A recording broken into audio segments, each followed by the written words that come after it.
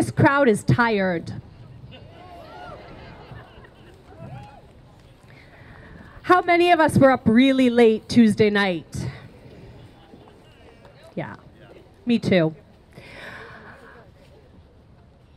That's the goal, right? That we continue to have things thrown at us every day.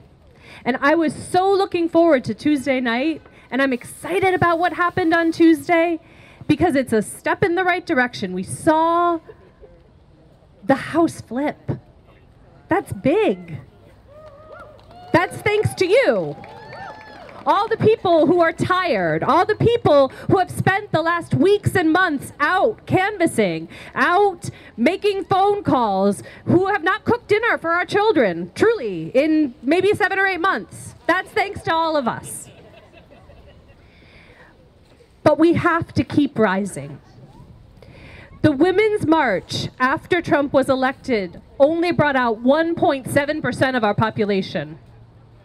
What did Bill say we needed? 3.5. So we have work to do. And I know that you're tired, but I also know that you are going to stand up for that because, like John said, this is about the bedrock of our country.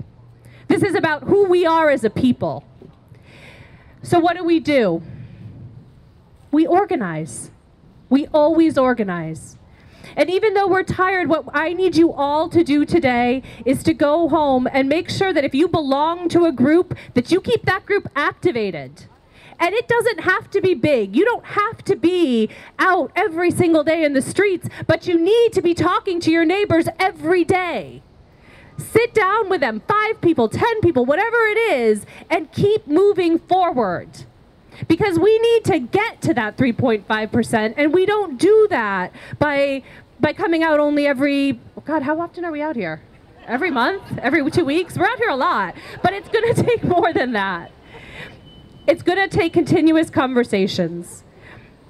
Now, I'm going to be out there with you, and I'm going to be looking at legislation moving forward to figure out how we get money and power out of politics, how we move that back to the people.